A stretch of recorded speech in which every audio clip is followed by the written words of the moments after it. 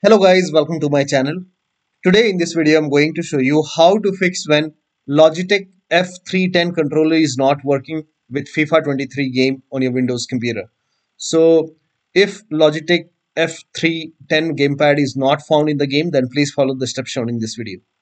Now you have to check your controller. Just below the controller there is a switch. You have to slide it to X. So select the X mode in the controller. So just below the controller, here you can see X and D. So you have to select X mode.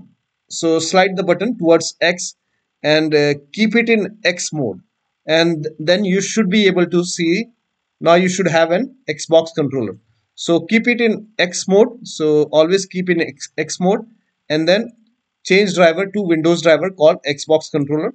Don't use the Logitech drivers, and that should fix the problem and you should be able to see the controller in the game. Now still you're facing the problem. In that case, you can follow the steps from this video. I made a separate video when controller is not working with the game, so you can try all the steps from here. So one of the steps should help you to get the controller working. So that'll be all. Thank you so much for your time, and please like this video and subscribe to my channel.